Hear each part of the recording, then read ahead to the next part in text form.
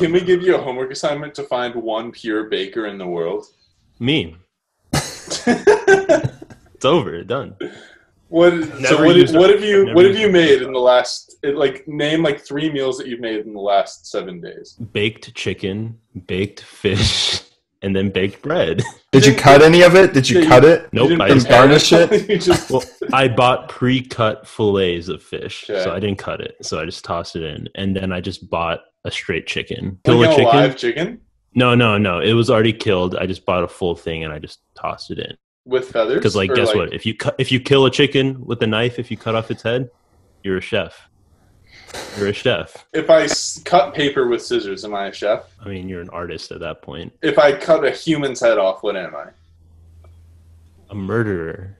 What are you talking about? If I cut a human's head off and eat it, what am I? A cannibal. I don't know. What do you... Then why is it different to, why is cutting a chicken's head off and eating it make you a chef?